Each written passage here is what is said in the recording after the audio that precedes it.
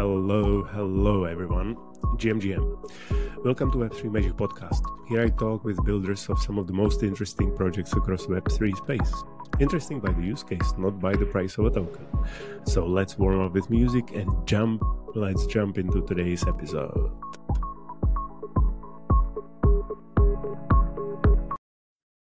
Hello everyone, I'm back, and today I'm back with Deniz. I tend to say it with S, but I see it with Z. But I hope it's not an insult to say it with S. And Deniz is a founder of a very interesting project, which I started using just recently, which is called Alpha Day, and it's like your crypto dashboard for everything. Calendar with informations, widgets. Well, he will tell us all about it, but I just found it pretty cool. And I was surprised I didn't bump into it earlier. So Deniz, welcome. Thank you so much. And yes, you can call me Deniz. You can call me Deniz as well. It's like an international name. There's a few different options there. And thank you for having me on the show. I think we met a few months ago in Istanbul and at a very nice, interesting location. Had great food and had great chat about crypto, about global markets. So it's great to have the second opportunity to talk to you again. True. We met in Dev Connect in Istanbul, and luckily we bumped into each other on the Crypto Nomads dinner, which was great. I still remember how full I was when I was leaving that place. A lot of different too much things, food. a mixture of mezes, like 10 different things. But yeah, we had a good time. Yeah. So look, let's jump right into it. So I always ask my guests, how did you get to crypto? To showcase that almost everybody in crypto is actually a normal person, and that there is a journey which makes sense. So what was your journey to crypto and to Alpha Day? Yeah. So I got into crypto in 2016, and since then it's been life-changing. But what triggered it all was, like, if you're familiar with Reddit, where it's so many different discussions happening, Sure. It's like a social. So there was a thread called "Explain to Me Like I'm 5, Ethereum, the smart contract, like Turing complete blockchain platform." And I had no idea about blockchains. I'd heard of Bitcoin, but ignored it. But when I came across this concept of being able to write these smart contracts and deploy them on a decentralized computer where anyone can run it anywhere around the world without asking permission, with no centralized party, that just blew my mind. And that was like going down the rabbit hole. We'll talk about that rabbit hole. And for me, it was coming across Ethereum, finding it incredible. I came from a finance background, so I knew how the global markets worked. I knew about the inefficiencies. Okay. So once I came across Ethereum, and then it was going into Bitcoin, doing my master's in digital currency and learning about the philosophy of like the core technology, the value add, all the concepts around blockchain technology. And yes, I mean, I've worked in different projects. And a few years ago, I started Alpha Day, kind of based on the pain and the learnings of what I've gone through since 2016. Okay, so it kind of begs the follow-up question. Did you start Alpha Day as a dashboard for your trading, or was there a different motive? So the motive was being almost obsessed with crypto, in that you open your computer, you go on Twitter, you're consuming crypto information, you're learning about new projects, you start listening to podcasts, you're spending more and more hours kind of engrossed in this. And I travel around the world and I realize it's not just me. There's like thousands of us, if not millions, of crypto enthusiasts. But the space has grown so much over the last 5-10 years. The surface area is so much that it's almost impossible to keep up to date with what's happening in crypto. And that's why we made Alpha Day, to solve that problem of so much information, so many different kinds of information. We wanted to have one experience where all the information important to you is coming, and you can kind of build it into this experience that fits your own daily crypto consumption habits. Got it. Okay. So now probably is is a good time to just briefly say what Alpha Day is and what it does for you. Yes. So in very simple terms, Alpha Day is a dashboard with hundreds of different services and data points and content and podcast and rich media that you can drag and drop and build a dashboard that has exactly what you would have in 10 different browser tabs. So some people might have like a charts open on their daily lives on a daily basis, and then have like a podcast feed open. They might have Reddit, Twitter open, CoinMarketCap, whatever it is. Instead of having it in 10 different tabs and having to jump through one and the other all the time, Alpha Day is a place where you can design. What we have is this concept of widgets, where you can drag and drop your wallet widget with your portfolio. You can drag and drop news. You can drag and drop a chat link to your favorite Discord channels. And you build something that when you open it instantly, wow, this is like the information I want, and here's an easy way to consume that information. Okay, that sounds awesome. So I hear that, I can have my wallet portfolio visible. There is a Discord integration. Is there a Telegram integration, or where else are the big chats happening? Signal, maybe? Yeah. So Telegram is on our roadmap. So far, we've brought in Twitter, Lens, Discord, and a few other social media channels.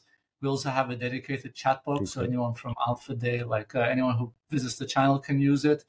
But we're just constantly adding more and more. We keep getting different suggestions from the community. You mentioned Telegram. We immediately say, okay, this is interesting. This can be done. And we have a huge backlog of new widgets that we're releasing in the next year. So of particular interest to me would be, do you guys have Farcaster integration or Noster? Farcaster, we are working on it. I think we actually even might have, or we're testing it. There is something happening because the guys asked me to go register and create subdomains for the Alpha Day ETH account so that we can start using it and integrating it. So I think we're working on it. Cool. Good. Honestly, I like it a lot. I hope to get Dan from Farcaster on a podcast sometime this year, because it, so ignoring the tech, it's basically like they say sufficiently decentralized social network. It doesn't really matter. What matters is that there is a community which feels small, but it's big enough to have interesting conversation without all the, smoke and mirrors of Twitter crypto bubble or NFT bubble. So that's why I like it a lot. And I am curious, to see where it goes as more people join, because it's kind of inevitable that you get the same kind of problems which X has now. Okay, that sounds great. To do a small step back, you mentioned that you were involved with some other projects before you started Alpha Day. Do you want to mention some of them? Are you still involved, or you are fully, Alpha Day guy now? I'm fully Alpha Day, but, two things. There is something else I'm doing as well. But I started at Kyber Network, which was the first kind of decentralized exchange after Ether Delta that was based on automated market making and this kind of new architecture, even before Uniswap. And that was released in early 2018. And at some point it was a top DEX for quite a while. And it's still around. It's spread to different blockchains. So I was there for a while. And I'm also actually a venture partner at IOSG Ventures, who've been involved in the crypto space and the Web3 and infrastructure space for many years now. We're one of the earliest investors in Polkadot and many other important kind of smart contract platforms. Okay, cool. So one future episode we can dedicate to investing into Web3. Yeah. Well, for me, that's easy. Just invest in Ethereum, personally. But, yeah. Right. That's my simplified thesis as well, honestly. But let's not get into financial advice. So can I ask, how big is the Alpha Day team? And probably, for people who don't know, Alpha Day is free, right? Yes. So Alpha Day is free. I think the only thing you would pay is we actually introduced the Uniswap swap widget as in Alpha Day. So you don't even have to go to another exchange. Mm-hmm. Right from Alpha Day, you can swap your tokens just by connecting. And there we take a 0.1% fee. But we're also working on the system where if you use the platform, you get like some kind of achievement NFT, and then the trading fees aren't applied. Apart from that, we're free, and we are a team of 10 people spread all around the world working on this full time. Cool. So because we are, we are recording this early 2024. So I think the good 2 follow-up questions are, what were the best achievements of 2023 for Alpha Day? And then the follow-up will be, okay, what's coming up from 2024? Yeah, so we launched Alpha Day in August of 2022. So let's say it was halfway towards the end of the previous year. So last year was our first full time on the market. And for us, like the feedback we received from people that say, oh, this simplifies my life, and people that have called it the browser tab killer, and people that have said, I love it, but can you add in this and that? Like just living that experience has been amazing. But other highlights include for me showing this to big projects like Aave, like Avalanche, like Zcash, and saying, what do you guys think of Alpha Day for your own communities? And then them saying, yeah, this is amazing, and giving us grants, being involved and building kind of dashboards for 10, 15 really high quality projects. I mean, that's been another achievement. And lastly, just the team's output in terms of widgets, pushing out all those Discord and Lens widgets and so many different widgets, I think is another highlight for us in 2023. Amazing. I didn't realize you guys were so new. I thought I'm just, behind the trend that I didn't know about you, but no. Okay, so you are, so I'm not that late. You are early. I just pulled it up because I like the yellow. Everybody who knows me knows I like colors, so I was pleasantly surprised by the color choices. And so, what's the 2 or 3 big milestones you guys have planned for 2024? So the biggest one is releasing a mobile app on the Android and iOS stores. And when I first built Alpha Day, I was always like thinking of this as a web, like kind of full PC experience. But I guess I'm a boomer because 50% of users use Alpha Day from mobile. And that was something we had deprioritized, really? And we hadn't touched anything. It was actually a terrible experience. So now that we saw so much traffic coming from there, it was inevitable that we'd have to go and design it properly for the mobile experience. I think that's our number one kind of milestone.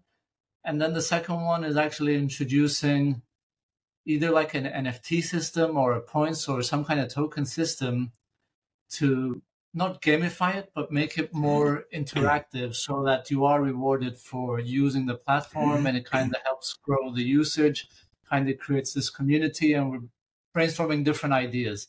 Like we're saying, since we are in the programmable money space, right? Crypto, like you have DeFi, you have NFTs, we have so many different tools. Let's use the tools and kind of try and come up with some innovative way to take advantage of that, to implement it. So that's what we're working on as well for this year. Okay, that sounds like a couple of interesting developments. I can definitely see the mobile thing being a big deal for a lot of people, probably also for me, because I don't know if you have it, but I have that feeling that, if I am sitting at my computer, I'm supposed to do something serious. And when I'm just walking around or laying on a couch and I take my mobile into hand, I can kind of do the same type of work, but it doesn't feel like work.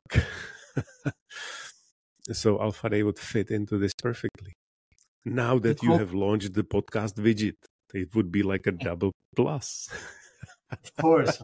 Yeah. Also, a cool idea we have for the mobile is having what we call the super feed.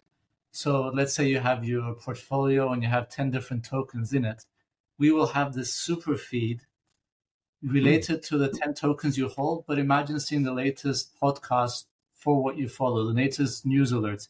If something has missed an audit, like a news flash, or like different contextual information from Discord, from 100 different sources of what's relevant to you in one super feed. I think that hasn't been done before, and that's going to be an amazing feature for the mobile app.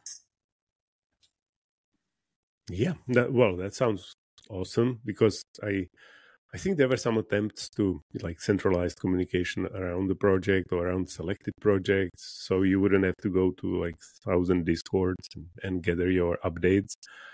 But I haven't found any of that really working that well.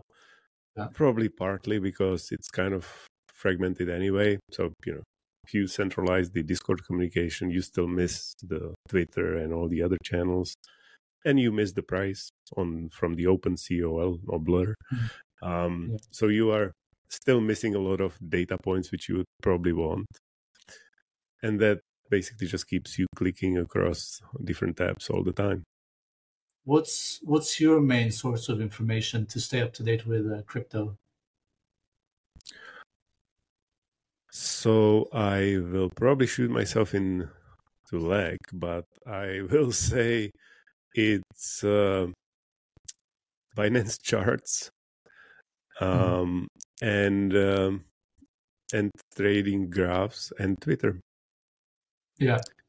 So I do subscribe to MarketWatch and Bloomberg and other things. So I don't read them because of crypto. I read them because of finance and market information in general. But because there are different data points, I kind of have easy way to validate whether something which I read on Twitter and looks like an interesting information is actually true. Because if it is, it was already mentioned somewhere on Bloomberg or other places, and so it's just like confirmation that it's real. And as I mentioned before we started recording, I'm not any active trader in crypto, so for me it's more like to catch interesting projects when they start. So I could meet interesting people, I could see interesting tech, I could try it. It's not that much about like farming for airdrops or buying and selling shitcoins. So I think my life is easier from that perspective than others. Yeah, I think like the beauty of your main source of information. A new website called Alpha Day is my main source. But I mean, joking aside, before it used to be Twitter, and I would hope that I get lucky and find the information that's important to me. It's Twitter, and then it would be Reddit, it would be private Telegram groups, it would be different things. And like the idea behind Alpha Day is if you are interested in only like shitcoins, as you call them, then you can have like a shitcoin filter, let's say, and you can have like widgets that kind of highlight alpha related to what's happening in that. But then on the other hand, you don't care about that, and you want maybe more high quality information, and you want something that can be validated in Bloomberg. So we do have, let's say, Bloomberg as a news source, and you can put your Binance chart next to it and have it co-mingle. And the cool thing is you can use AI then to kind of create like alerts and say, look, when this happens and Bloomberg mentions this, while this happens on Twitter, like the frequency of some project goes high, send me an email or swap a trade on Uniswap or do XYZ kind of action. So in the future, we're integrating even more into not just receiving information, but being able to execute on that information as well. And that's like the ultimate aim for us at Alpha Day, to be like from start to finish, like the entire experience in Alpha Day. Mm-hmm. No, it totally makes sense. Okay. I think I need to spend more time with Alpha Day, obviously. Maybe I can simplify my stuff. Nice.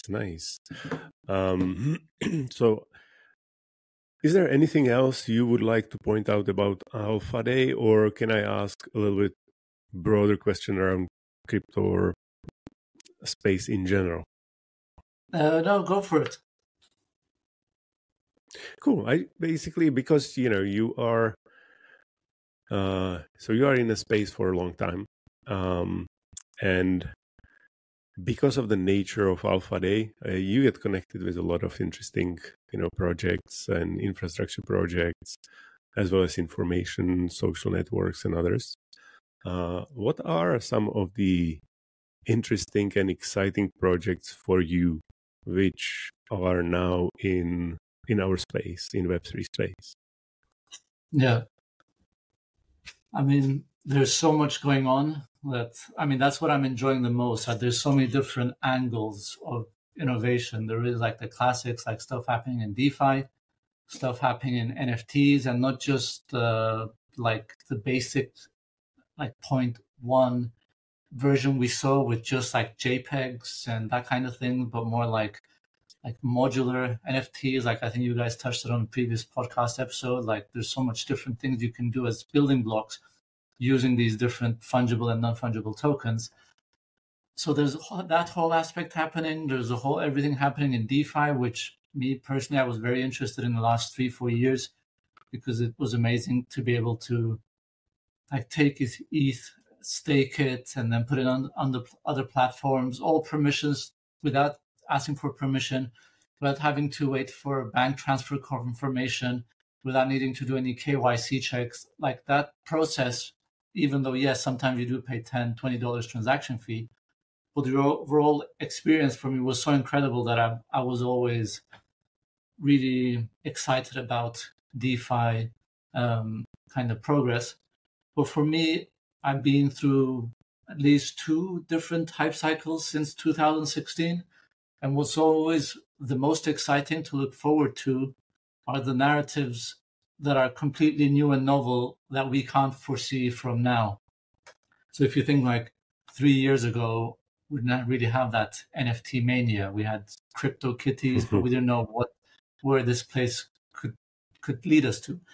Before that, we had like basic decentralized exchanges, but we had no idea that we could lock money and lend and borrow from each other permissionlessly. So I'm just looking forward to that next big narrative, seeing what's going to break out, what's going to be the driver in this next kind of bull market. So looking forward to what comes next. Yeah, so do I actually, because having the feeling that you are, interested observer and you're not really like dependent on it with your backs or trading skills is a great relief, and you can really enjoy just watching what's happening. So let me ask you a last question. Do you think we are in bull right now already, or not yet? I mean, I think the bottom is behind us, right? If we think that like Ethereum, let's say, reached as low as 800 for a week, like a year ago, and now it's like 2,600. Yeah. Do I think it's going to go back to even lower lows? I don't think so. I still think it's a bit early for a bull market, in that when you look at charts and you look at 4-year cycles, you look at what's happened before. If we have a bull market in the next 3 months and we peak in the next 3 months, it would diverge from those nice slopes that we keep seeing. Right? We do get every cycle diminishing returns. You're never going to get 50x every time, and it's never going to be on, I think, fixed cycles. But me personally, I think we'll have the peak of whatever we're entering now happen end of this year or first half of next year.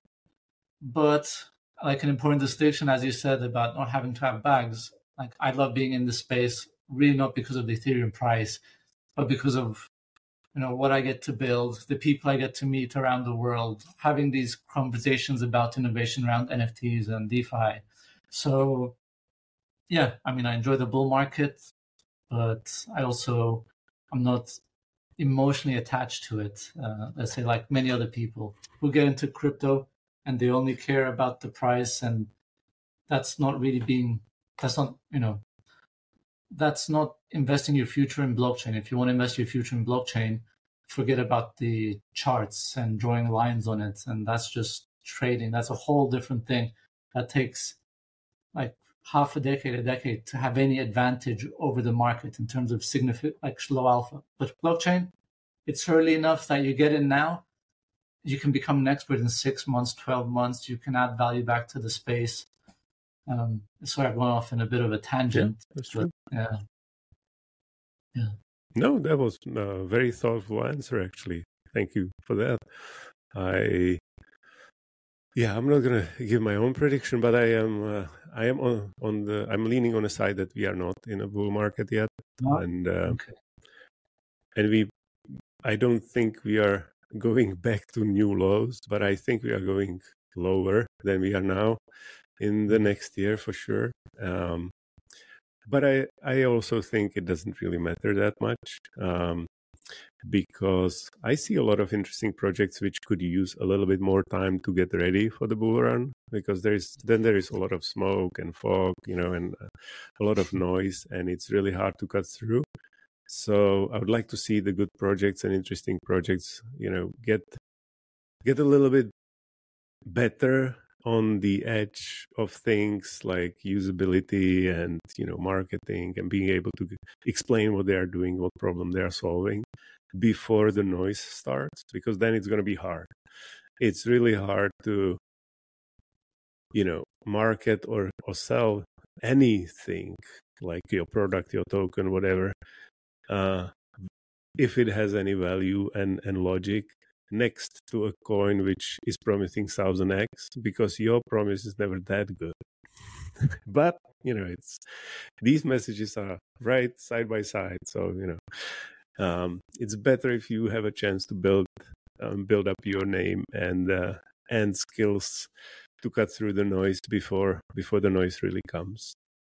That's such a valid, like, I'm so happy to talk about the experience as well, because, like, I don't know if many people don't realize, but so far last 10 years of blockchain development have been mostly about backend, about infrastructure, about being able to scale. And the front end and the UI UX has kind of suffered. Like, we have to admit to ourselves that today's crypto experience isn't ready for the next billion people. Like, our parents are used to the PayPal experience, and you try and get them to set up MetaMask, manage that, and try and stay away from the scams and the links and everything. Like, that's not the experience that's suitable for the next billion people. And if we're saying there's going to be a bull market and the next wave of adoption, we still have a long way to go to improve that experience. So I'm actually like, maybe there shouldn't be a bull market in the next 1 year. Stretch it out a bit more, improve the fundamental value, the kind of experience layer, just like Web 1 was all about backend and building out the infrastructure, and Web 2 companies like Facebook came and built great experiences on top of that, and they became billion-dollar companies. That's what we're going to have to go through as well in crypto, like that transition from back-end progress to front-end and experience progress. And I'm sure it is going to happen, like with the number of designers coming on, product managers, people from the conventional world looking into crypto, loving it and spending their time on it. That's the next kind of wave of innovation as well, I think. Mm-hmm. Totally. And I can say I'm very optimistic about it, way more than I was like a year and a half ago, mostly because I'm meeting a lot of people who are, building in a space, but they're talking a lot, not about the backends and infrastructure stuff, but they're talking about the user experience. How can you make it better? How can you make it fun, for people to join, so it would be like enjoyable experience, not like stressful thing. To set up your 3, addresses and whatever. So yes, I totally agree. Well, you've heard it, people. Wait for it, work on it, and be careful if you are trading. you definitely go and check Alpha Day, because it might make your day easier. And I will definitely, put into show notes some comments which I gathered, and some notes which I gathered from, using Alpha Day myself. Thank you, Deniz. I wish you good luck in your move to Dubai. And I hope we'll have a chance to chat sometime in the future about, what's new. Yeah, thank you so much for having me. And for your listeners, we'd love your feedback, like from any kind of angle, anything you wanted added there. We love feedback. Thank you for having me. And looking forward to talking to you in the next maybe cycle and see how much we've progressed. Cool. Very cool. Thank you. Thank you. And that was it for today. I hope you enjoyed the conversation. If you want to connect with my guest, or if you're interested in some of the points that were discussed today, just check the show notes for links. And don't forget to subscribe for future episodes. Also, if you are compelled, please leave a review. It helps others to find the podcast, and you can surely share it with your friends to save them the trouble of discovery process. I definitely hope you would do that for me. One more thing, from January 2024, there is an option for the interested collectors to mint the episode, or just the episode's art, which is always uniquely created by me for each guest and project. So go check the show notes to find out more. Until next time, keep it colorful and stay positive, friends. Ciao.